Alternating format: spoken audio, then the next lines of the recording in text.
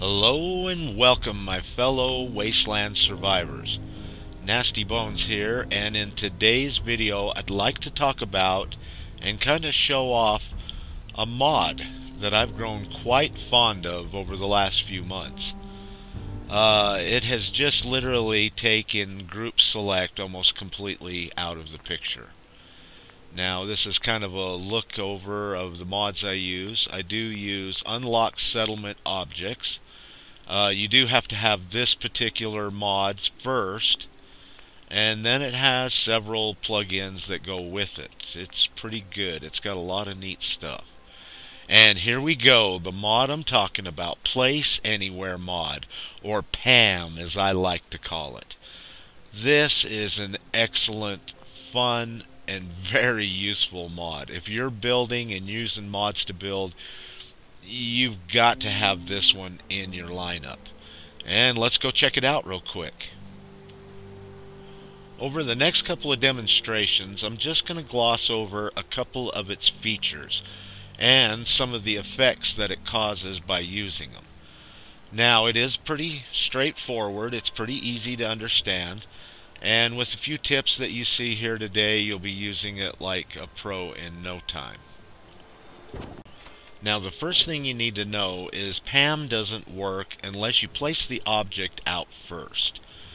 And then you can go ahead and access it. Now, these are the different options I've set up. Place at location, positioning, scaling, resizing, physics, object properties, settings, and exit. In settings, you can set your menu up however you would like, whichever buttons you would like to use. Mine particularly are X to activate it, B to place it where I want, or A to select. And once again, I'll just place it here in the air. And with Place Anywhere, you can really put it pretty much anywhere. Now, you can't make it go in a lot of things, but you can pretty much put it anywhere. Now let's talk about the scaling and resizing. Now, this is pretty cool. This is really cool. But be warned, there are some side effects that happen by rescaling it. You can do it at 0.5, 0.1, and you can repeat it over and over as much as you want. Now, this is what happens when you scale something. The game still thinks it's exactly the same size as it was when you started. So as you can see, I'm walking into the chair because I'm actually bumping up against the chair that the game thinks is really there. Now, if you just go ahead and place it back in your workbench, it just resizes itself and you can start all over again. Or there is a function that says reset scale. Now, let's talk about something bigger and making it smaller. This is where it can kind of get tricky. Just as it did when we made something smaller bigger and the game thought it was the same original size, it works the same way when you make something bigger smaller. The game still thinks that the object is still the original size, even though visually it's not. Now, there are a couple of things that happen because of this, or results because of this. I'm going to go ahead and shrink this down 0.6. Actually, I did -5 and then -1. And there's going to be a wall here, and I'm trying to find it, and I'm not, when I realize, oh, it's clear out here. And look how far away the barrier is. This is where the game thinks the wall is actually at. But the visual or the graphics of it show it in a different location. Now, when you try to snap an original size wall to it, it still snaps exactly the same right in the center, just our other wall's smaller. And it doesn't snap anywhere else. But let's see what happens when we resize this one down to match the size of the other wall. And I'll scale it down to 5, I'll scale it down to -1, and it's a total of 6, so it's the same size. And we'll see if it'll snap. Now, one thing, if you noticed, when I aimed right at it and tried to pick it up, it didn't register. That's because the object looks like it's in a different place than what the game thinks it is. So you're always offset a little bit. And what I'm doing is I'm looking for the snap points to find out where they're at.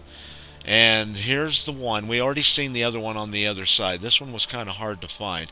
And you can see it's trying to snap right there because now it thinks that's where the wall is at in the game. And it just creates these little invisible barriers, and it'll make it hard to walk through or by if those are close to the ground. So be aware that they can really hinder your movement, and you won't know why. Now, let's go ahead and talk about the repositioning.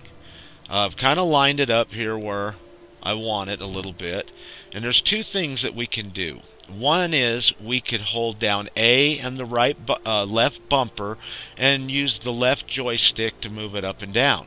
But when you let off, sometimes it drops back down.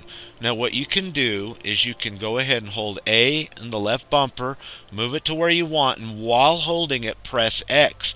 It will activate P.A.M. and then you can place it there. But for this demonstration, I want to show you how the repositioning or the position menu is. And it even has a rotate left and right in it as well. Now we're going to go ahead and move it up. And for some reason, the very first time you activate it, it doesn't read it. But when you back out or exit out of it, see, like we're almost level, see how it popped up? It read that very first time that you activated it. And here we'll see it real quick. I'll only do it one time, and if you watch, it doesn't move. See, it didn't move. Now let's go ahead and yep, see, it didn't move. Now exit out, and see, as soon as we exited out, bumped up nice and straight. So this is a great way to reposition your pieces and get them in the way you want. You can move them forwards, backwards. And now what we're going to do is we're going to check out what the rotating is. Now when I first thought this, I thought it might have meant on like a 90 degree, I guess is how you would say it. But it doesn't. It actually rotates it from the axis of the original sized piece from the center, right or left. So it just does it clockwise or counterclockwise, but it does it from the center point axis of the original size of the piece when you use it. So keep that in mind when you're using the rotating option. Alright, one more thing about positioning. And we're going to use this gun turret here. There are several objects in the game which I couldn't discover them all, so that's not important right now because it all works the same. But as you can see, it's still green in the wall. Once again, that's because the game doesn't think the wall's actually there. Now, I didn't really need to use the place anywhere part right there. I just did it anyways. But what I want to show you is what happens when we go to reposition it. Let's say we want to move it to the right. It brings you out of work mode, and when you look at it, it gives you the option to nudge it. And you can continue to nudge it all you want to until you get it in the desired spot.